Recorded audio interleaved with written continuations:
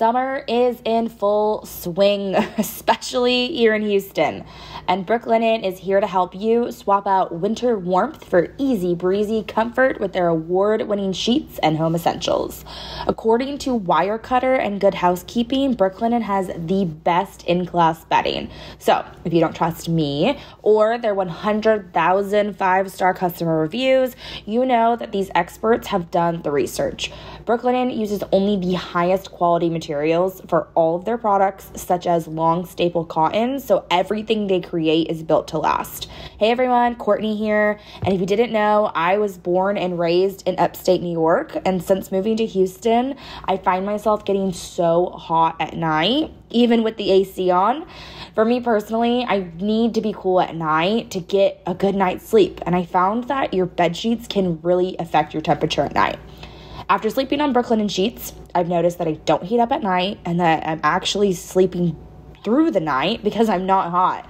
These sheets really make me feel like I'm back home in New York. So, shop in store or online at brooklinen.com today to give yourself the cooling sleep that you deserve this summer. Use promo code OVER50 for $20 off your online purchase of $100 or more, plus free shipping on brooklinen.com. That's BROOKLINEN.com. Use promo code OVER50 for $20 off, plus free shipping. Thanks, Brooklinen. Now that we're in the thick of summer, and that can mean for a lot of us, a lot of moving and shaking. So sometimes we could be shuffling kids or grandkids places. There are travel plans, pool events, just different things to do. And maybe going to the grocery store and meal prepping just isn't on your list, or it's not making the best use of your time. Well, now you can take part in Factor. It's America's #1 ready-to-eat meal kit that is delivered straight to your door. And the wonderful thing is they've got so many different types of meals for so many different types of appetites or diets or whatever it is that you're looking for. All their food is fresh. It's never frozen. It's ready in just 2 minutes, shipped to your front door. You heat it and you eat it. I mean, it doesn't get simpler than that. Head to factormeals.com/Dominique50 and use code Dominique50 to get 50% off. That's code Dominique50 at factormeals.com/Dominique50 to get 50% off.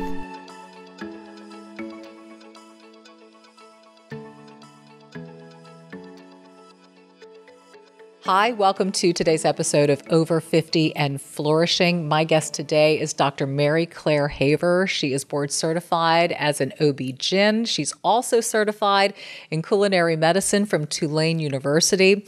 I have to tell you, back in 2021, she completely shifted her practice and she decided to open up a wellness clinic dealing specifically for women going through menopause, realizing there was such a void in this area.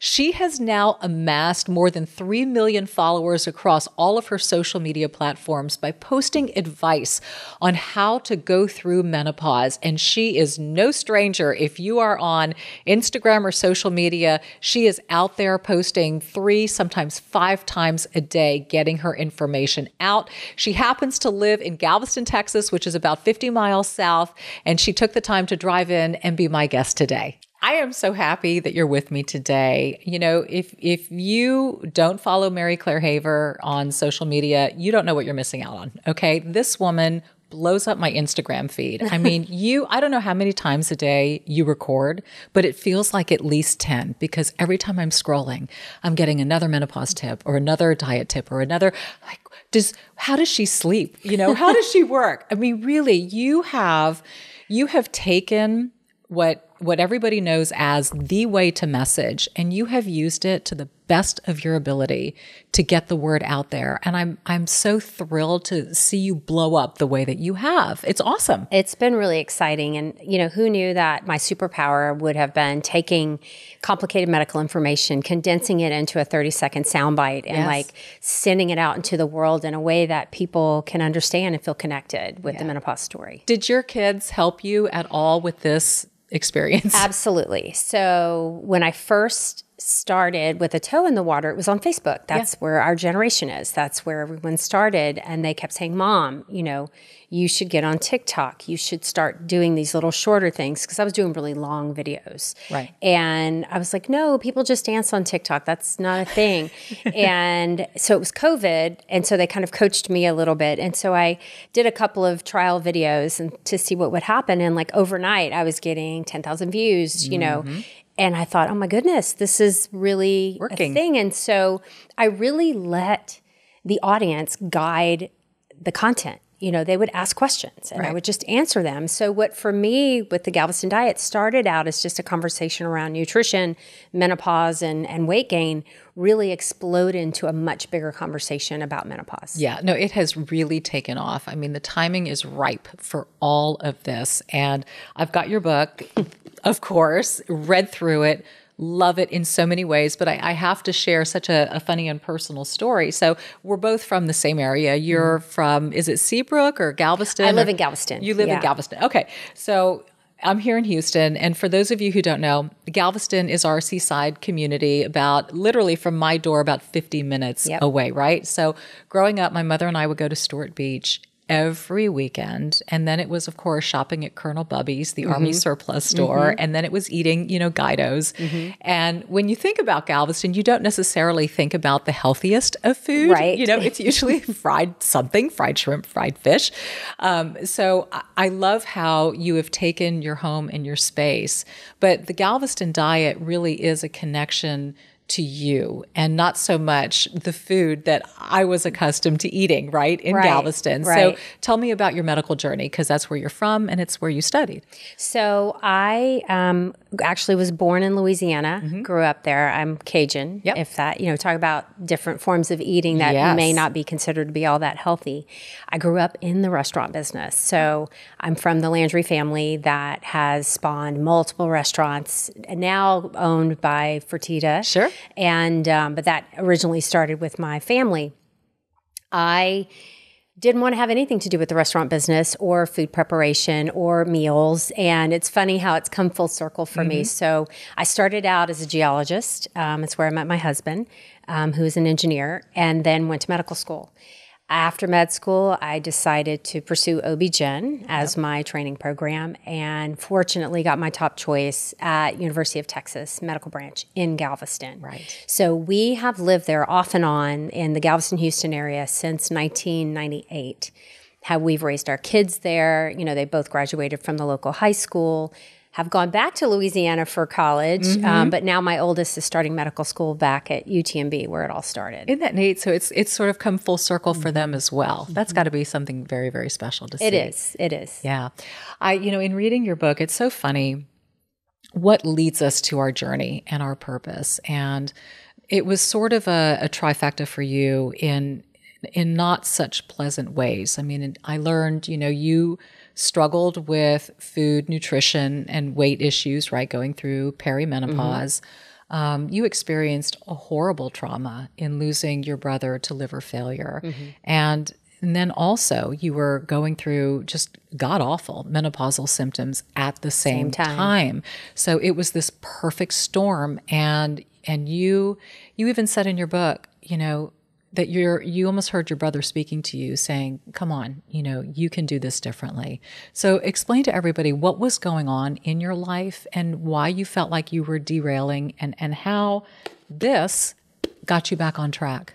So like you said, trifecta. I had, a very emotionally traumatic death in the family of someone I was very, very close to for a young person. He was 56 years old when he passed away. And then combined with my own menopause, of which I thought, kind of like I approached labor, where, an epidural's available and I'll get it if I think I need it. By the way, I got it at 3 centimeters, Exactly. Now. Once the real pain really set in, I was like, I'm no one's hero. We're going to do this. And so menopause, I really just thought I would tough through it. Yeah. I really had not learned much outside of my residency training for multiple reasons. And I talk about a little bit in the book of there just isn't a lot of continuing medical education in the American Board of OB-GYN on menopause. And my brain was kind of stuck with the Women's Health Initiative study, which made us really a lot of fear-mongering around the safety around hormone therapy. So I thought, well, I've got so much cancer in my family. Maybe it's a better idea if I can just, get through this without it. And so here I am trying to muscle through what I think will make me a tougher person. I'm not sleeping. I'm having horrific symptoms. The weight gain is affecting me, not only my health, but emotionally, my physical health, my emotional health. And then, dealing with the grief. And so some of the symptoms that I was experiencing, I was attributing to my grief. The loss of sleep, the emotional ability, the brain fog. I just thought, this is all part of mourning my brother. Yeah.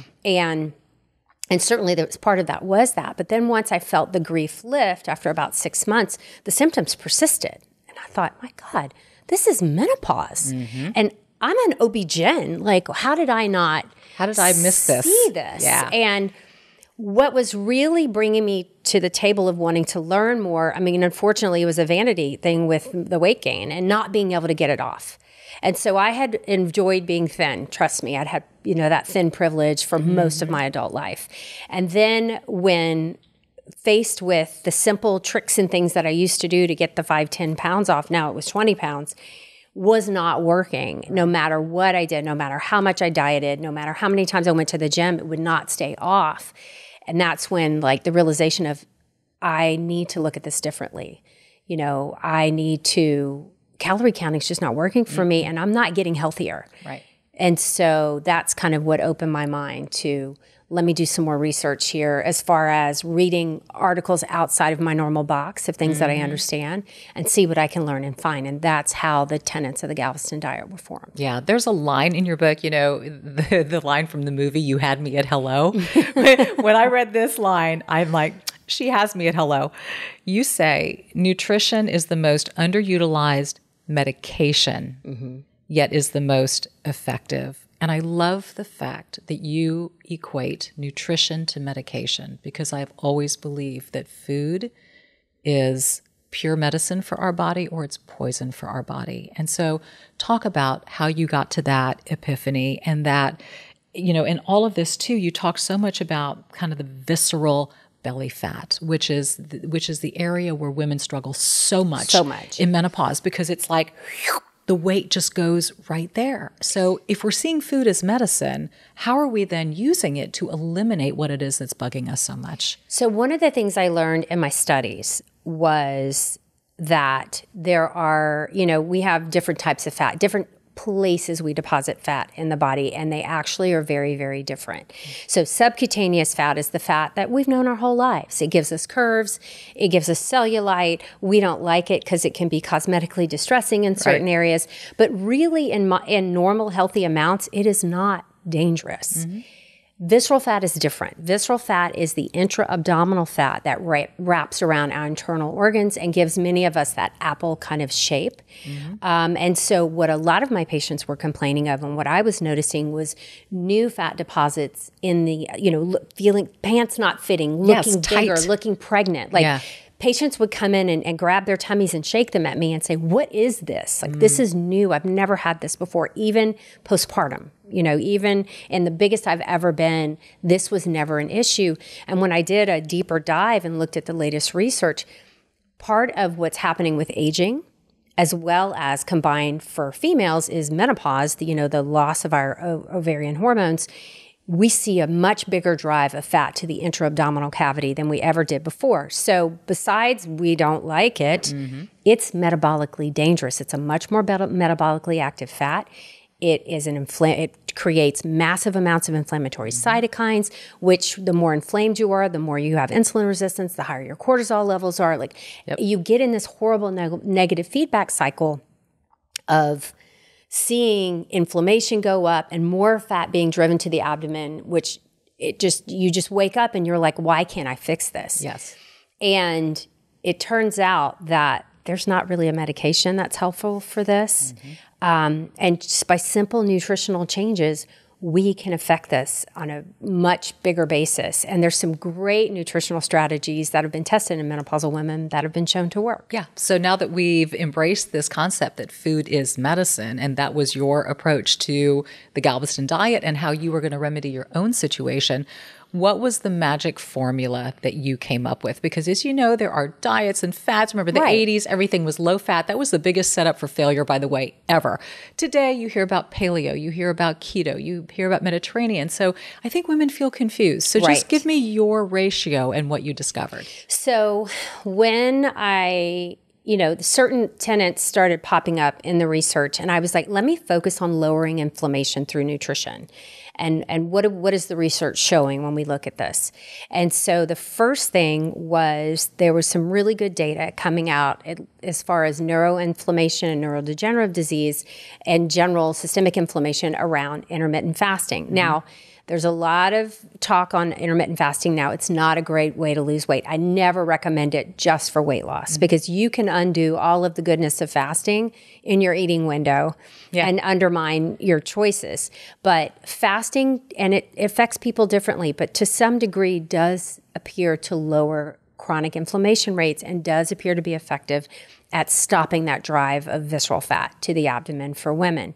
Now, the studies that I found that really were helpful used the 16-8 pattern for most of the patients. And so that is a 16-hour window of fasting and an 8-hour window of eating, rather than the extended fast. So so that's what I recommend if people want to give it a try. I'm like, we're going to start with 12, which is kind of where people naturally fall anyway. Sure. And then we're going to slowly advance that eating window over several weeks until you hit something that makes sense to you and your schedule. It's not going to work if it doesn't work for you.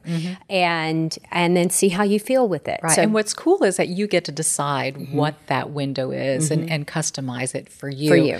We're going to take a real quick break because we're only like scratching the surface here. There's so much more when it comes to, obviously, you're wondering about fat and protein and carbohydrates and all that good stuff. So we're going to dive into that. My guest today is Dr. Mary Claire Haver with the Galveston diet. She's also the queen of HRT and making everybody feel great in midlife. We'll be back right after this.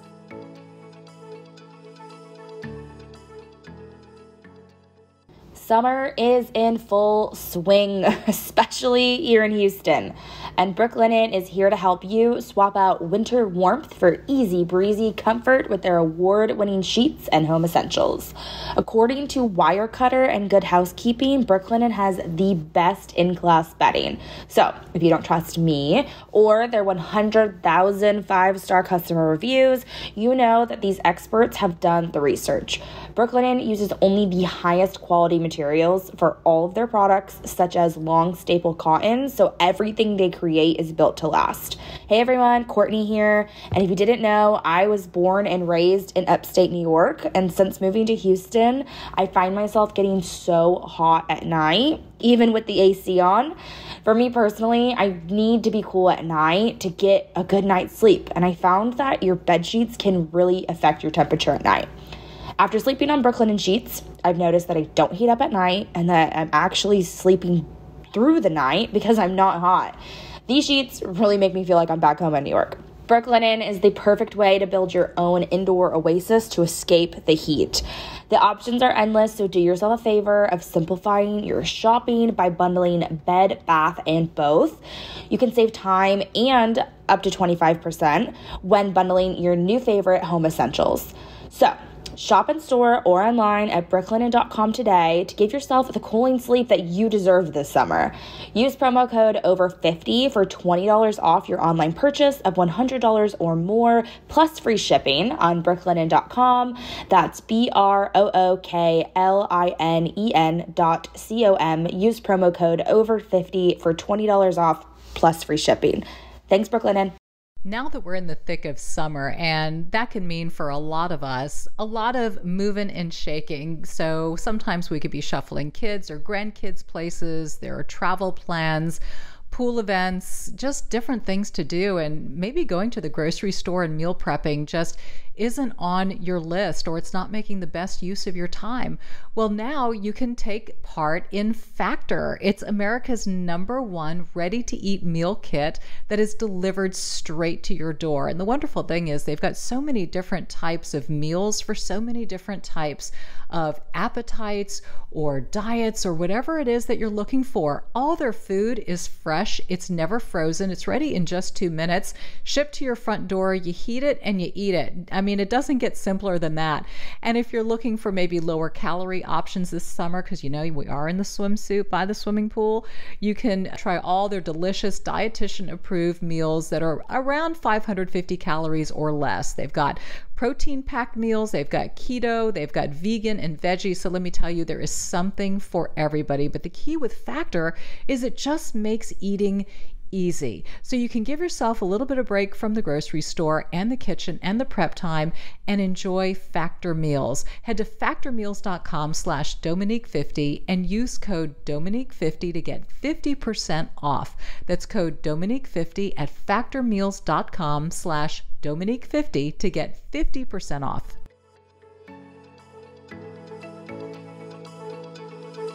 Welcome back to Over 50 and Flourishing. My guest today is Dr. Mary Claire Haver. She has written a book called The Galveston Diet.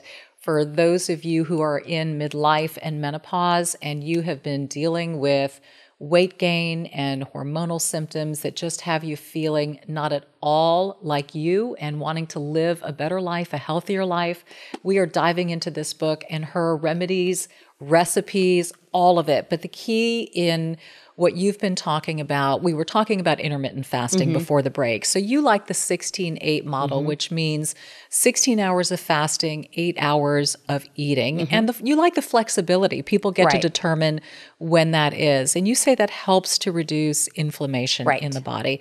That's a big part also of your meal plan. It's very anti-inflammatory. Right. So that's kind of the second component, tentative is choosing foods that naturally fight inflammation. So that means they're packed with things like fiber or magnesium and anthocyanins. And, in Galveston Diet, we talk about eating the rainbow because every color has a different chemical compound naturally in it. That is a natural inflammation fighter for our fruits and veggies.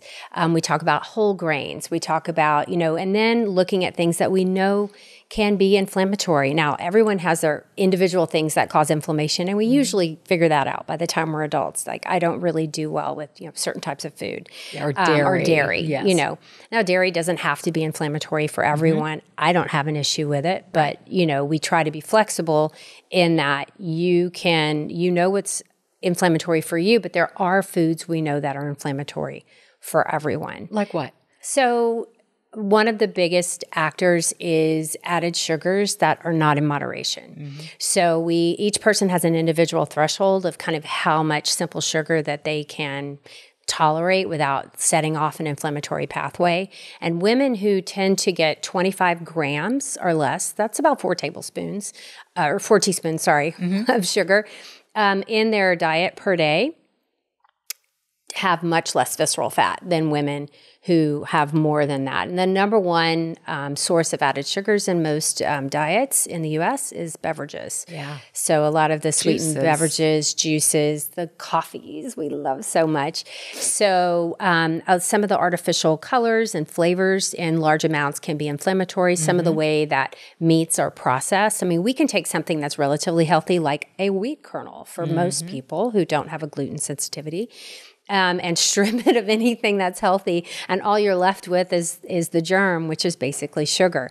So by really focusing on added sugars, not fruits and vegetables, or if you can tolerate dairy, that God, I joke and say God put there. Well, he did, or she did, sorry. And so, and then the things that we add through cooking and processing, limiting that to 25 grams per day, we tend to do much better. Yes. And alcohol is another one. Yes, alcohol. Huge. So a lot of those studies from the 80s that had shown some health benefits to alcohol are being walked back. Interesting. Quite Even a bit. wine? So it used to be that wine was healthy and, a certain amount of wine in moderation. But we really now, most people who are experts in this area,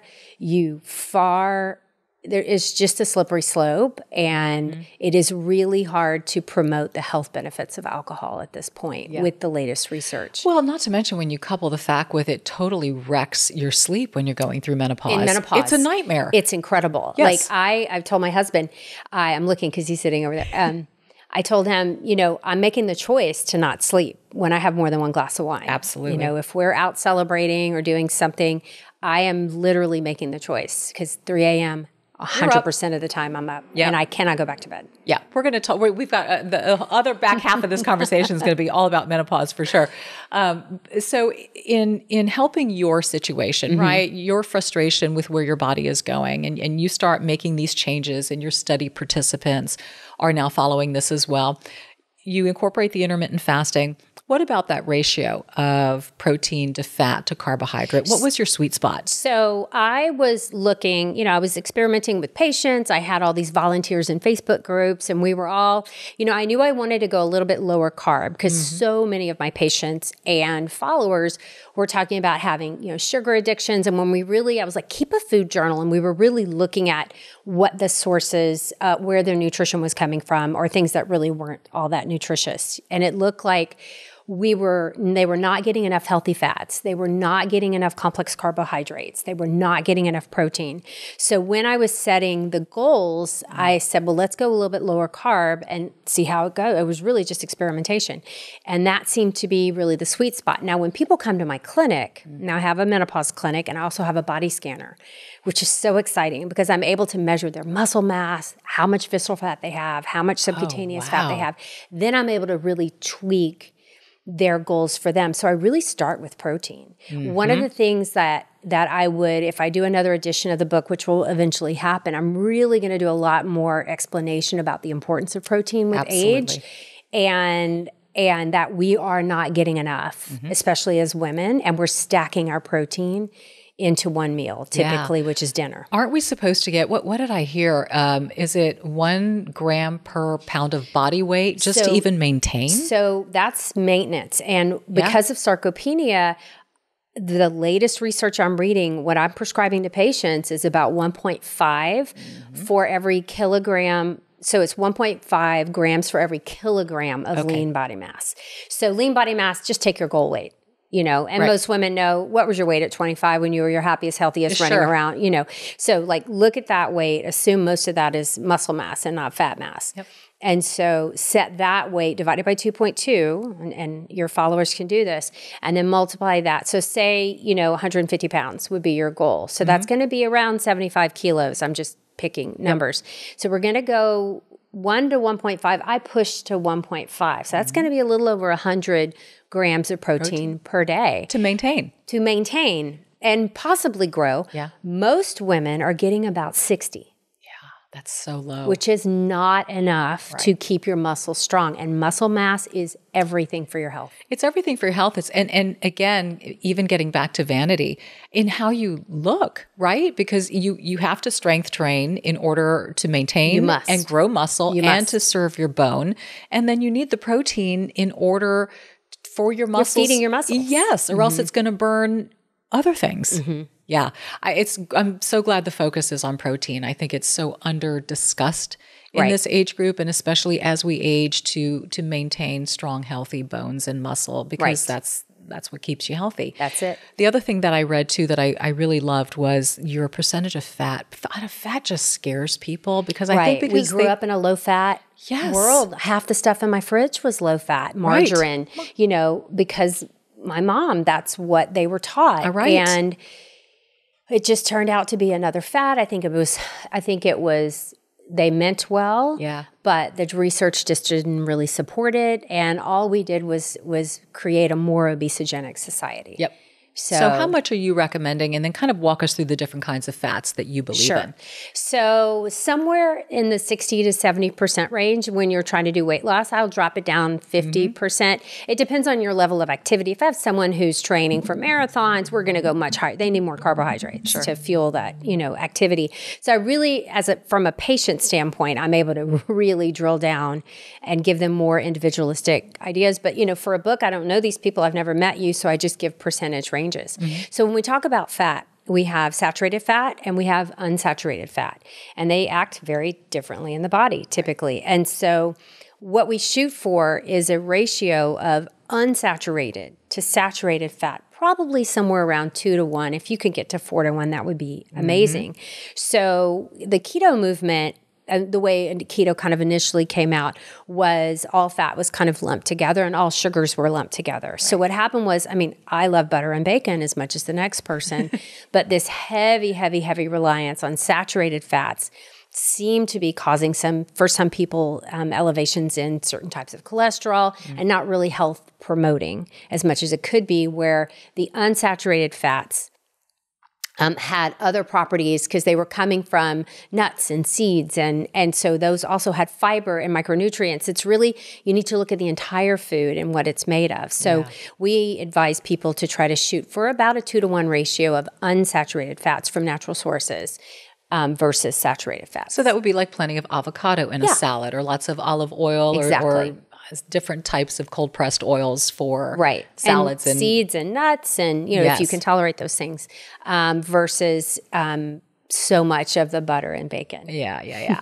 So let's talk about carbohydrates, because that's everybody's guilty pleasure. I mean, look, the bread basket shows up and I'm just giving it the stink eye. It's the tortilla chips. It's tough. So, okay, what would you consider your ideal complex carbohydrates, and what's your ratio there? So we are shooting for about 10 to 20%, in the weight loss phase of carbohydrates, heavy on the complex carbs. Yes. So your fruits, your vegetables, your unprocessed whole grains as much as possible. Would that be like brown rice, quinoa? What kind of falls in that category? Brown rice, quinoa, whole wheat, toast, whole wheat crackers, whatever. If you need some crunch, I love a Triscuit. Yeah.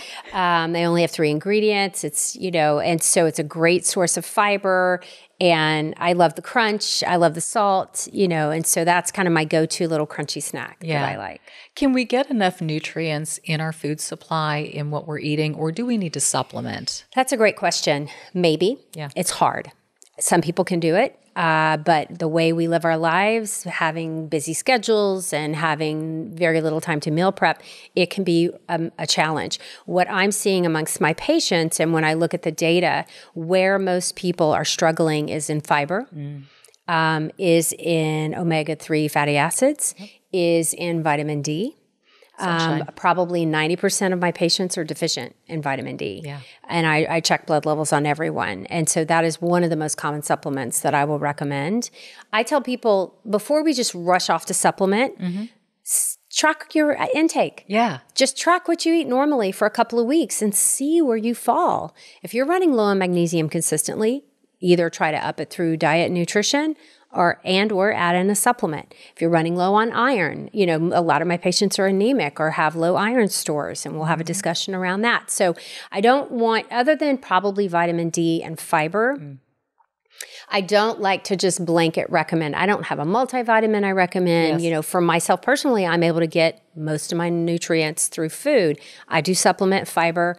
I do take some collagen, not because I'm deficient in it, but because I'm looking for the health benefits. There's some great studies on collagen and osteoporosis, and there's some other really great studies on certain types of collagen and skin laxity. So that little connective tissue there holding everything together. Right. So I also do take a magnesium supplement. Now, magnesium, you can supplement a deficiency. It also, in higher doses, can be medicinal. Yeah, to help you sleep at night, to help you sleep. So I take an L-threonate, which has a really nice, it's readily absorbed and crosses through the blood-brain barrier to help me with rest at night and decreasing some anxiety. Go over that again, because there are several different types of magnesium. So certain magnesium, they don't all work the same. Some are great at inducing, we use them for bowel preps, right?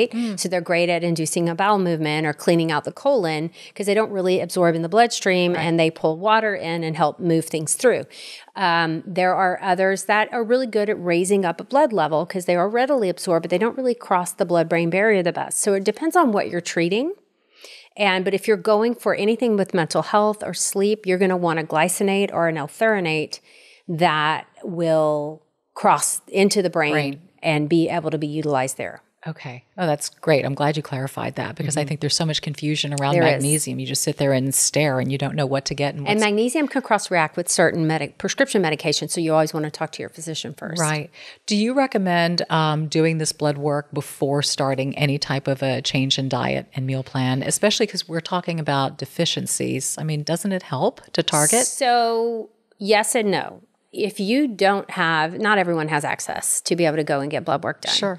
And I can always recommend good nutrition, for absolutely everyone. It doesn't have to be prescriptive. But if you feel like you have maximized your nutrition, you're following most of the principles, and you're still suffering, then that's the time that I would say, okay, let's get some blood work and see. We don't absorb vitamin D very well, especially with age. And vitamin D is a hormone, and has hundreds of different reactions in the body. And health benefits. And huge. yes, if you're deficient, you are not going to function the way you should. Right. Can following a diet like this help you going through menopause? So here's what we know. I've done no studies with Galveston diet other than anecdotal. So all I can tell you is what my followers, my patients say. And you. But we've not done a randomized controlled study. Right. Okay. But when there's been observational studies in large populations that looked at the risk of hot flashes, mostly the easiest symptom in menopause to track are going to be hot flashes, night sweats, and mood disturbances. When they looked at those populations, things that were high in the anti-inflammatory scale, like the Mediterranean diet, which is very similar to the Galveston diet, except it's not in the Mediterranean. Yeah. So it's on the third coast, as we call it in Texas. We got the Gulf Coast. I mean, we do our best. They tend to have less hot flashes, and the less symptoms you have in menopause, actually the less health risk you have as far as cardiovascular disease and neurodegenerative disease as well. Wow.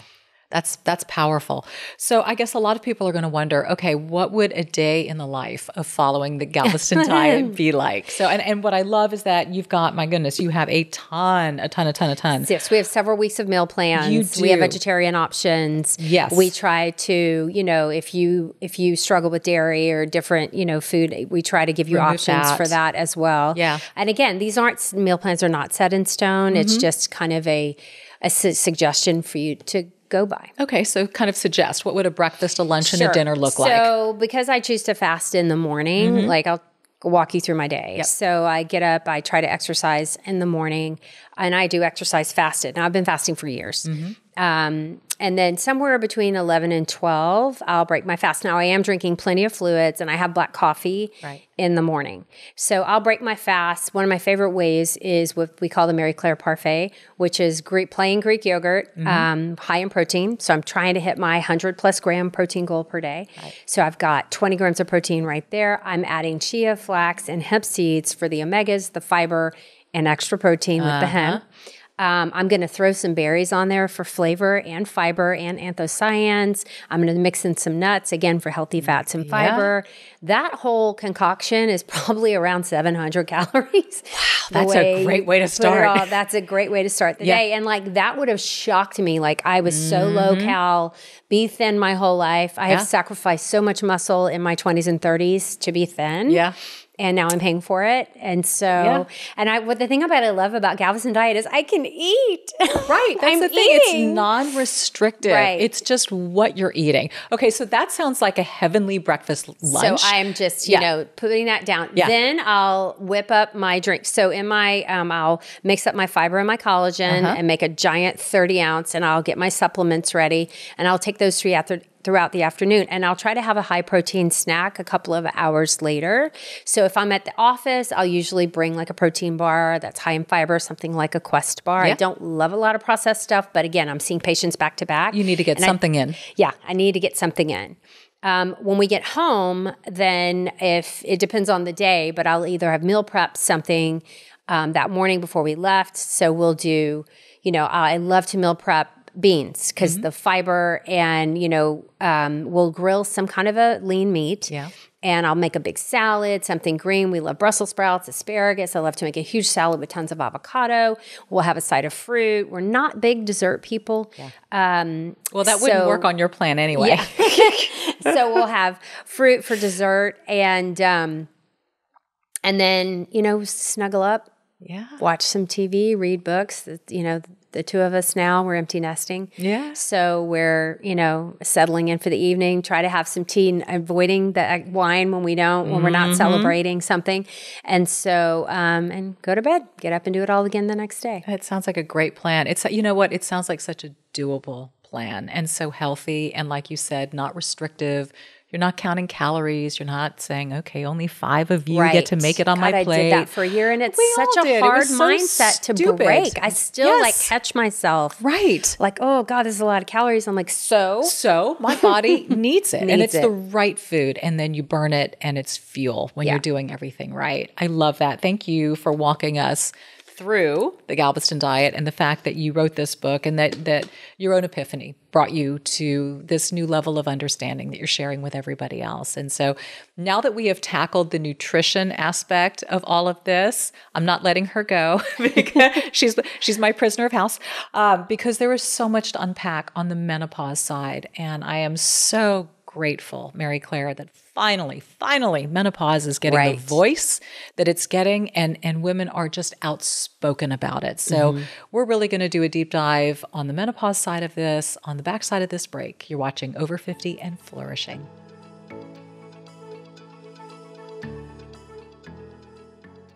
Over 50 and Flourishing with Dominique Sachse is sponsored by BetterHelp.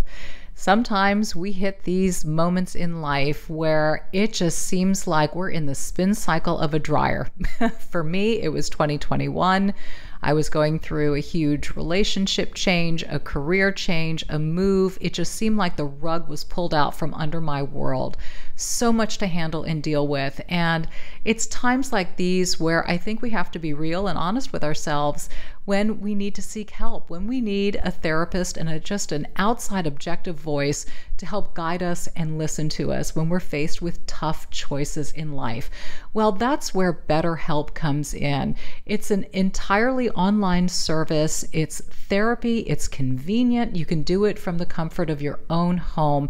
All you do is fill out a questionnaire to get matched with a licensed therapist, and that way you can move forward with confidence about decisions that you're having to make around your career, your relationships, or anything else you're facing.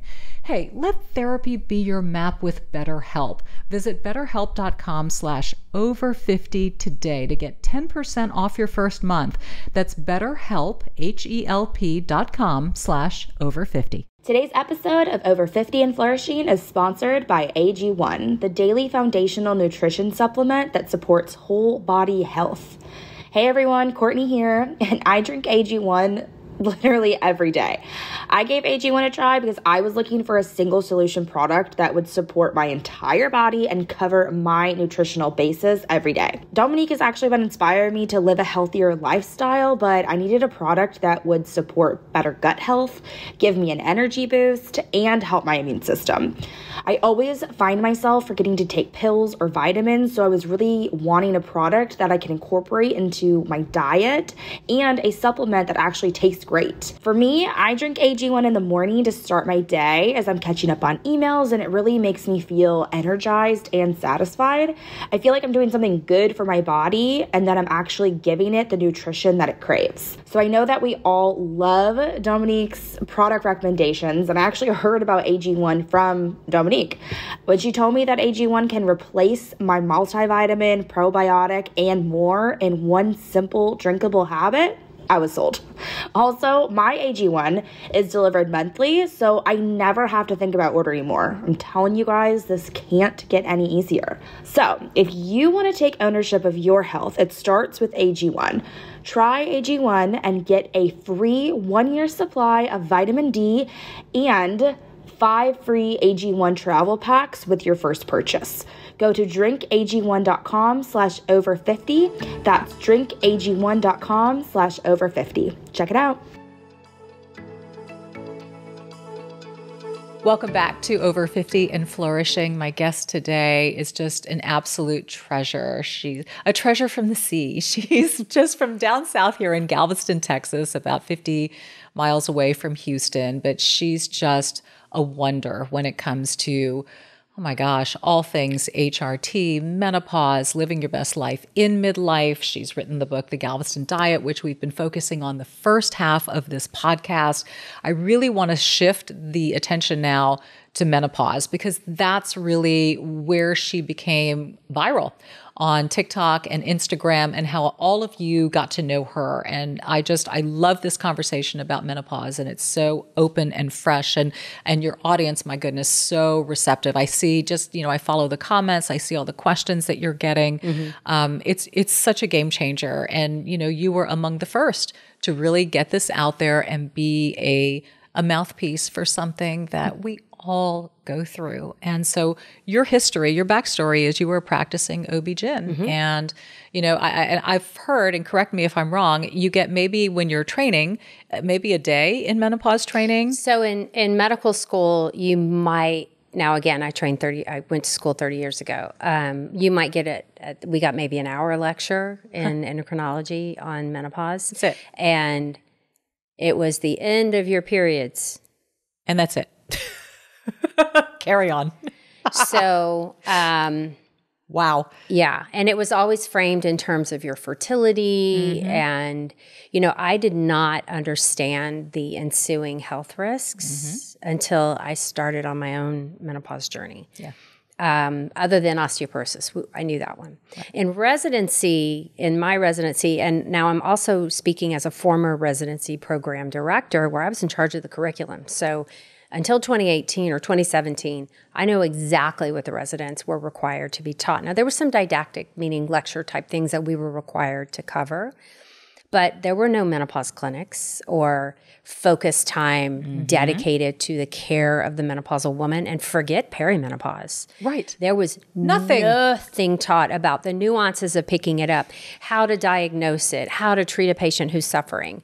And so when I graduated from my training program, I can deliver a baby upside down, backwards, inside out. I can take care of a pregnant woman. More than half of my training was spent on obstetrics, which is all important. Yeah. I learned amazing things about oncology, ovarian cancer, cervical cancer, uterine cancer. I learned all kind of surgical techniques, laparoscopic, open, vaginal, to do all these different gynecologic surgeries, reconstructive surgery of the pelvis for prolapse. I learned pediatric gynecology. So obstetrics took up 55, 60%. And then gynecology gets shoved into the box with everything else. And then you have a lot of time in the OR to learn how to do these very important surgical techniques. You have tons of time on oncology because it is so important and so complicated. Pediatric gynecology got a little sliver, and then menopause just gets whatever dust. just a little fairy dust that got sprinkled. Is left. And I thought nothing of it at the time. I remember, so I'm going to be super honest and raw here and tell you something that is 100% true and I'm so ashamed of. So there was a code for a woman that I now realize was perimenopausal and menopausal. It was a woman who came in with a lot of vague complaints. She wasn't sleeping. She was gaining some weight. She was a little bit depressed, maybe anxious. She was hurting in places. Nothing you could put your finger on, nothing like that hit a checklist for common medical condition.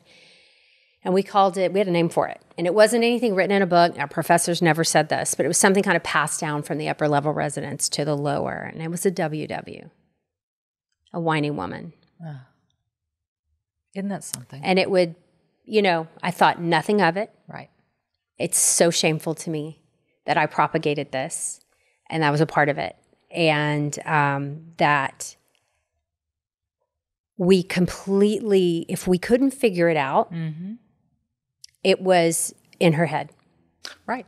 It's all in her head. Many women were put on antidepressants going through menopause. Now, some antidepressants actually do help with hot flashes, some. So I see where if you're terrified to give a woman hormone therapy because you'll get sued if she gets cancer, that may be an SSRI. But like this blanket recommendation of an antidepressant for menopause treatment is just outrageous to me now. And so we have to change this mentality. And this is part of how society views a menopausal woman. How, have you seen the latest memes about the AI? You ask AI to draw a menopausal woman and it's this scary looking witch. Frazzled. Just frazzled and like in her 80s. Yeah. And so I'm like, no, we're not vibrant her. and strong. And I'm at the beginning, I'm like more successful than I've ever been in my entire life. I'm helping more people than I ever have in my entire life. Yep. And I am a menopausal woman.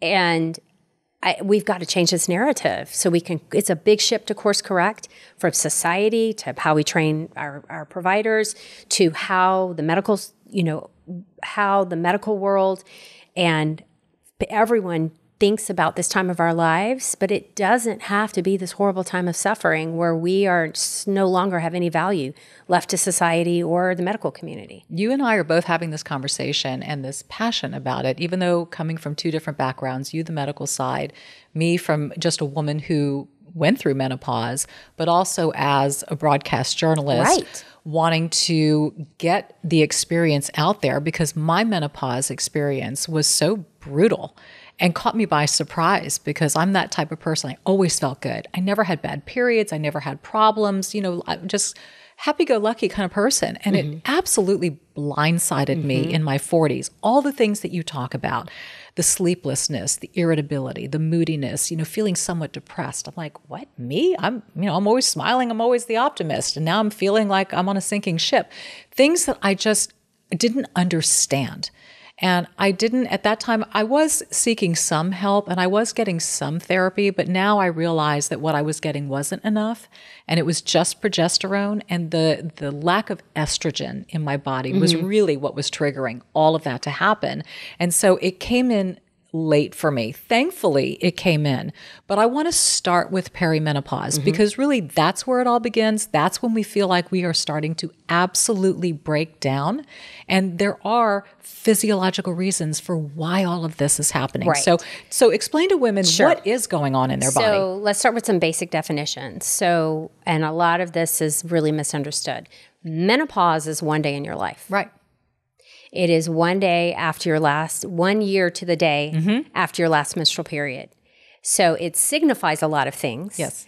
Perimenopause is the time period between that day and your normal, the end of your normal reproductive cycles. Okay. When I say normal, when the estrogen depletion wasn't really affecting your body yet. Right. Okay. And then postmenopause is menopause till you die. Way on. Until you're done. Right. And perimenopause can begin 7 to 10 years, the effective perimenopause in your body can begin 7 to 10 years before your period stops. So if the average age of menopause is 51, but normal is still 45 to 55, you can be as early as 35 and begin your perimenopause journey and begin having symptoms when almost uniformly patients are being told, you're too young. Right. You're too young. It's impossible. And that's just not true. Right. So what happens to that woman who, let's say, is in her late 30s or early and 40s and thinking, this is not me? I think I was told in med school and residency, but it just didn't really register. And I remember reading it again a few years ago and being like, now it makes sense. So we are born with all of our eggs in our ovaries, okay? They actually form in utero, and we hit our maximum egg count at 20 weeks. So when your mom was 5 months pregnant with, our mothers were 5 months pregnant with us, is when we had the most amount of eggs, okay? And they start declining at 20 weeks. So they're declining from the day we're born, they decline all through puberty, and then you start ovulating. So by the time we hit 30, we're down to about 10% on average of the egg, of the follicle count. Right. By the time we hit 40, we're down to 3%.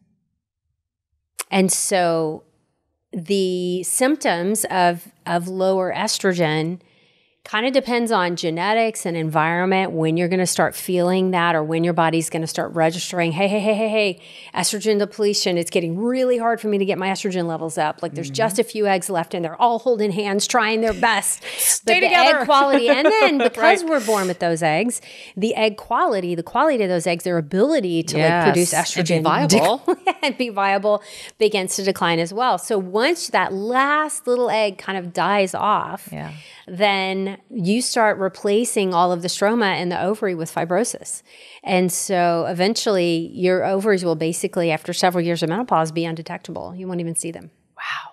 So how does a woman know that this is even going on? And it's a great question. And she's probably thinking, is it too early to even seek treatment? So because we have almost no studies done in perimenopause or no uniform way to diagnose perimenopause, that's a good question.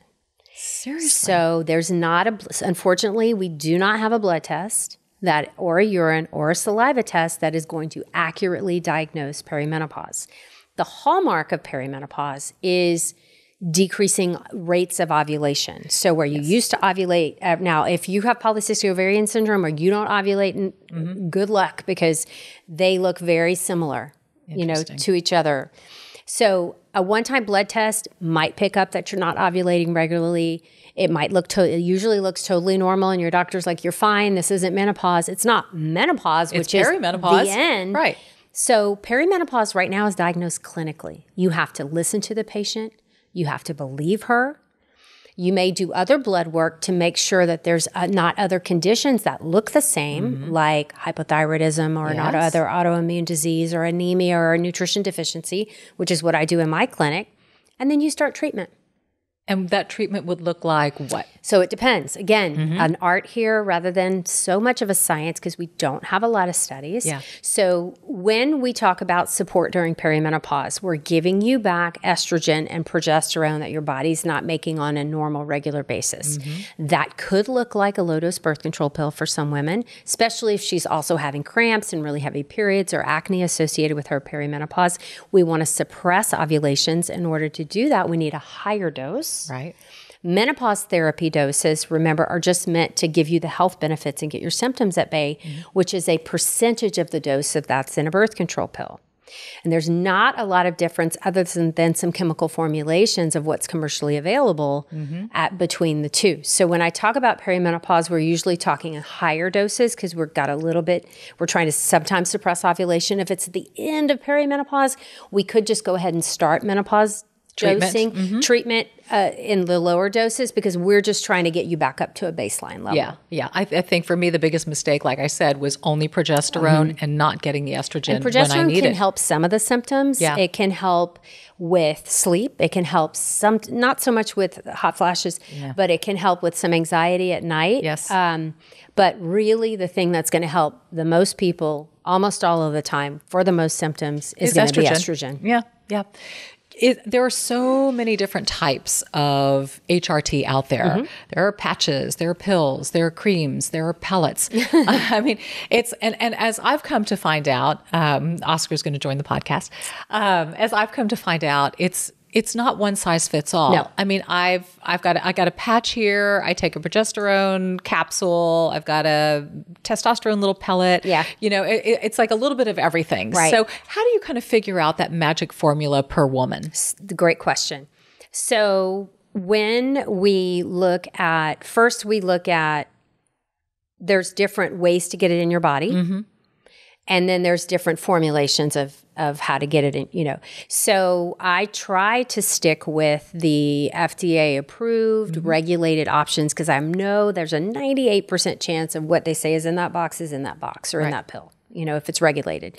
If we're going with a compounded option, then there's a lot of flexibility. Hit or miss, flexibility. You have a little more prescribing flexibility, but it just depends on who's behind the counter and what they're putting in there. Sure. And, we do see when it's tested, there's a lot more variation coming out, on that end.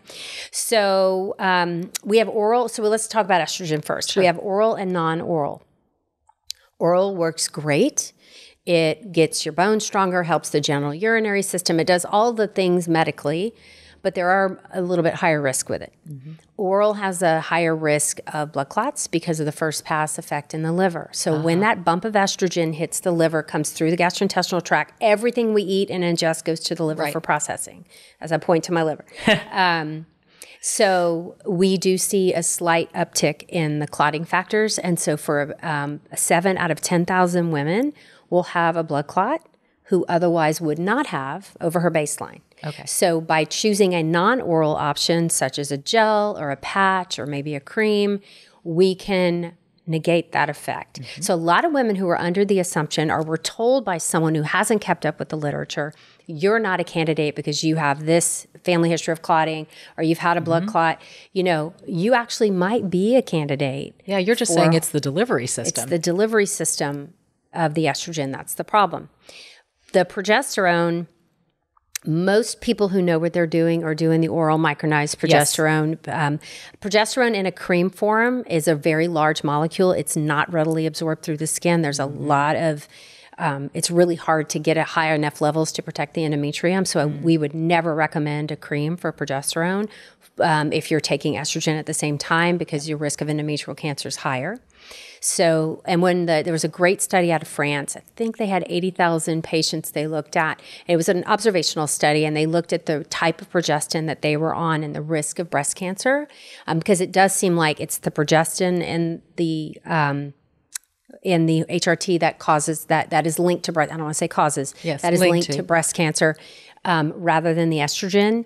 That oral micronized progesterone had very little, if any, increased risk. It seemed to be the safest version. Yes. So most people in my world who follow the evidence are recommending the oral micronized progesterone. Wasn't it, back to that study, was it the NIH study? Which was the one that had... The WHI, the Women's Health Initiative. That was put on by the NIH, yeah. Got it. And that was one that had progestin in it, correct? Yeah, so they only looked at Premarin and Prempro. Yes. Which were the top prescribed forms at the time. Yeah. The compounding industry hadn't taken off at that time, so most women were getting Premarin or Prempro. And so... Did it come from horse urine? So Premarin stands for pregnant mare urine.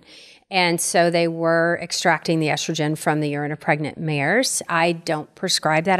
Not that I don't think it works well, I just have ethical problems with how they extract it. I've come from a horse-loving family, and I have other options for my patients that work amazingly well without torturing a horse, so that's what I do. Got it. I lost my train of thought. The progestin. Yeah. So the progestin in it was medroxyprogesterone acetate, which is Provera. And it was the patients who took the Provera, not the estrogen-only arm, that had the increased risk of breast cancer, even though they were at a much lower stage and had a higher chance of survival versus placebo patients who were diagnosed. And so I avoid Provera for that reason. Right. And oral micronized progesterone is body identical. It's non-synthetic, and it seems to have the lowest risks associated with it. So that's pretty much all I prescribe. Yeah. It's interesting because whenever there's discussion about HRT, whether I see it on your end or I talk about it, it's inevitable. The comments of, I don't do it. It increases the risk of cancer. Why put yourself at risk for blah, blah, blah. What's your take on this? And I know what your take is, but go ahead and elaborate. And is there somebody who truly isn't a candidate for any of this? Absolutely. Okay. There are always medications that certain people with risk factors. So we have absolute contraindications to estrogen, to progestin, to even testosterone. So in the HRT family, when we say HRT as obstetricians and gynecologists in the health profession, we are only talking about estrogen plus or minus progesterone. Testosterone it is hormone therapy, but it falls into a different category. So we'll talk about that separately. Right. I lost my train of thought again. Menopause. So, so who wouldn't be a candidate? Contraindications. Yeah. Thank you. You're welcome. So absolute contraindications. I'm just glad that if this you is functioning. have undiagnosed vaginal bleeding, so you are having not normal periods for you, right? You should not be on hormone therapy. You need to go get that evaluated and treated because we could be feeding a cancer. Got it. If you have active breast cancer, that needs to be evaluated, treated, managed before you ever consider hormone therapy, or even if you're a candidate. If somebody's had breast cancer in the past. It depends. It's a very individualized decision. It really depends on what stage, what type. But there are people who are breast cancer survivors who are successfully taking hormone therapy. Now, they may have had mastectomies and oophorectomies and, but I know OB-GYNs who've had breast cancer who are taking hormone therapy successful, very low dose. Okay. But again, very, very one-on-one individual decision making, It's not a blanket recommendation at all. There are people who have had a active blood clot or a clot in the last 6 months who stop everything until we figure this out, what caused it, and then reevaluate later to see if you're a candidate. Right. Blood pressure, elevated blood pressure is not a contraindication. Matter of fact, the American Heart Association just came out with recommendations showing it was oral estrogen, not transdermal, right, that increased the risk. So, people who've been walking around their whole lives to saying, I can't take it, I've been told I can't take it, my sister had breast cancer, this is not true. So, and you need to find someone who's versed in the latest recommendations and studies and not stuck in the 2000s and fear-mongering and before you make a decision. Now, I'm not saying every woman needs to be on hormone therapy, but you deserve every woman needs a conversation. Yes, for sure. So she can make an informed choice for herself. Right. You talked about the transdermal estrogen. I know that a lot of women take it vaginally to help with vaginal dryness. So that's separate. Exactly. Is that separate that's though? Separate. Okay. So, and I love vaginal estrogen treatment. Right. The vaginal estrogen is meant to act locally. So think about like you run into Walgreens and grab some cortisone if you've got a rash. Yes. Versus taking oral prednisone. When we do systemic therapy, we're treating from scalp to veg. Right. I'm stealing Naomi Watts' words from Stripes. Right. So we're treating your entire body. When we're treating with vaginal estrogen, it's a very, very low dose, and it's meant to act locally. It's a percentage of what you would get in systemic therapy. Got it. So I had I do a once a week, Ask Me Anything on Instagram, and there was a big thread that came out of, I'm using vaginal estrogen. When is it safe for me to have relations with my partner? And I thought, wow, these women don't realize it's such a low dose.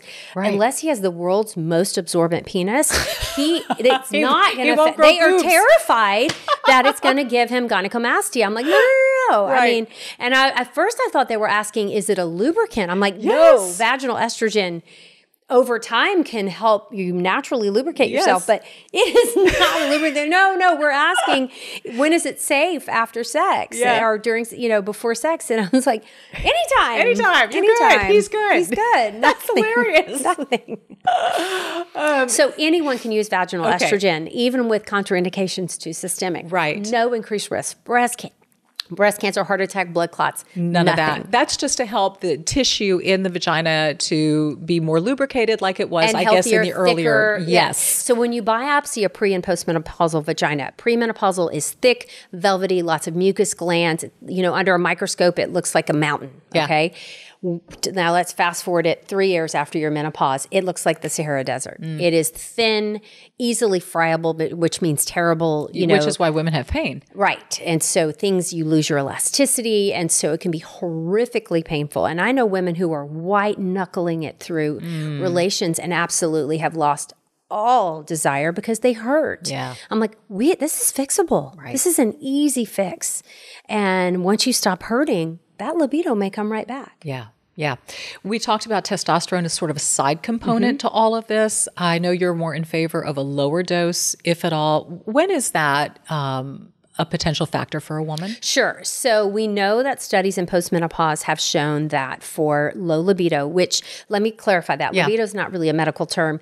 In medicine, we say hypoactive sexual desire disorder, where other causes of sexual dysfunction have been ruled out. So when we talk about sexual function in a woman and why she may not be happy, I call it, and Kelly and I call it the want to want. If you ever follow Kelly Casperson, she's a magnificent, she's the mage for sexual wellness in women. Okay.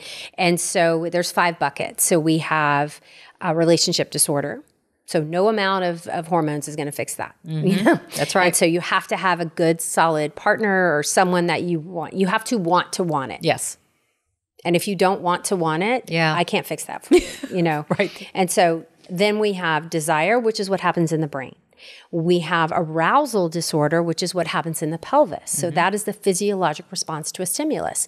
So that is, sometimes you might have a nerve conduction disorder, longstanding diabetes, you have nerve injury where you're not getting the signals to the pelvis, even though your brain is like, yes, yes, yes.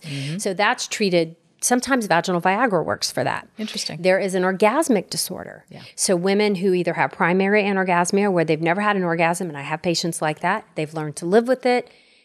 It's up to 10% of women. Wow. If that happened to 10% of men, it would be a national national emergency. Yes. Right. I mean, the FDA would have cleared, and so, and then there's pain. Yeah. So if it's uncomfortable and this is not enjoyable for you, nobody wants to do it. Mm-hmm. So we need to fix the pain before we address the other issues. Testosterone is good for hypoactive sexual desire disorder, and it's not for everyone. Again, desire is still very complicated.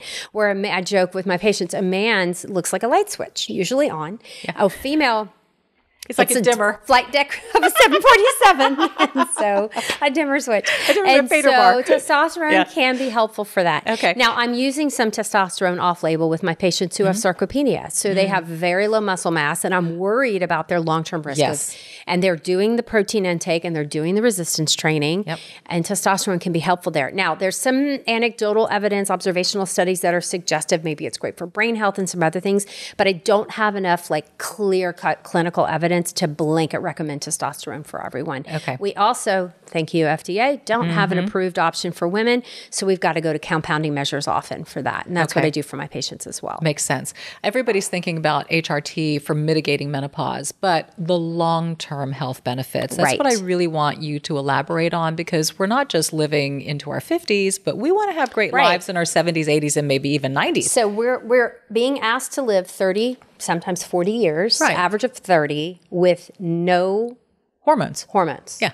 From our ovaries whatsoever. You're going to bury me with a patch on, by the way. So same. Yeah. And I'm like, no, there's only a couple of species of whales, and I think they just found a giraffe might do it. But most mammals do not have menopause. Now, there's a lot of the sociobiologists are looking at why this might be and the grandmother hypothesis, but the fact of the matter is very few species live this long without hormones. Sure. And I get a lot of kickback from people who are like, well, isn't this meant to be? This is a natural process. Yes. Why are we doing this? I'm like, listen, natural does not mean it's not harmful. Right. Cancer is a natural process. Presbyopia is a natural process. Erectile dysfunction is a natural process. Right. And no one is coming after the guys for, other than maybe an unhappy partner, for treating that. Yeah. And so but besides hot flashes, night sweats, and those do go away. It might take 14 years, but I wouldn't make it. We have serious health consequences having to do with our menopause, where we used to enjoy a much lower rate of heart disease. We catch up with our male counterparts. All of a sudden, Alzheimer's, neurodementia becomes a thing that we never had to deal with before. Right. And so estrogen, as it turns out, women who go through menopause naturally younger have higher health risks than those who go through naturally older because of the loss of estrogen. Yes, so early on. And premature menopause, which is below the age of 40, your risk of stroke dramatically increases, heart attack increases. So the American Heart Association went and looked back at the WHI data, and they said, hey, women who were treated with estrogen early, meaning early into their menopause, have lower risk of cardiovascular disease and lower risk of death from cardiovascular disease. And oh, by the way, lower all-cause mortality. Interesting. So there's something protective about estrogen, and now they're calling it the healthy cell hypothesis, whereas estrogen is better at protecting a healthy cell than stopping a disease process once it gets started. Right. So there is a window of opportunity for a woman, especially in the neurodegenerative and the heart disease realm, where estrogen might be protective. Now, there was a very recent study that got a lot of press that came out on dementia. Mm-hmm. And so I've gotten a lot of questions about that recently. So temporally, let's talk about this. Yep. Now, God bless the press. There's been multiple articles that have come out in support of hormone therapy in early menopause, being protective for multiple, in studies for neurodementia. Right. And they just skipped over those and ignored them and went right to the one that was fear-mongering. Yep. And gave it press. Now you know why I'm not in it anymore. So here's what I tell patients. Here's when everyone's asking me, there's lots of doctors who have weighed in on this. Yeah. Menopause causes dementia. Menopause. Mm-hmm. And a woman who is severe, the only women getting HRT right now are the ones who are severely suffering and basically going in and demanding hormone therapy or they're going to kill themselves, you know, which is how most women are getting it. This is sad but true. Like, I have no option. You must give this to me.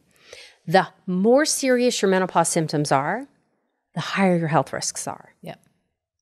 And so these women are being treated with severe symptoms who were most likely going to develop dementia anyway, is what we're thinking. Menopause causes dementia, not hormone therapy. Right. They were just happened to have been treated. And they were, you know, so we need this was an observational study, did not prove causation. And we need a lot more money and a lot more research in this area immediately. Absolutely. Just as we've needed on menopause forever. Forever. So I want, you know, your followers to do an experiment with me. Go to PubMed, which is a public, you know, where we have like really good medical research journal articles, everything that's vetted and, you know. Oh, so it's published medical information. Published medical research. Right. And just type in the word pregnancy. And I believe the last time I did it, there were 1.1 million articles. Amazing, right? Right. 1.1 million. That's 1.1 million researchers, research dollars, students being taught. Okay, now put in just the word menopause. I'm afraid And when to I ask. did it, it was 94,000. Wow. More women will go through menopause than have babies. Yep.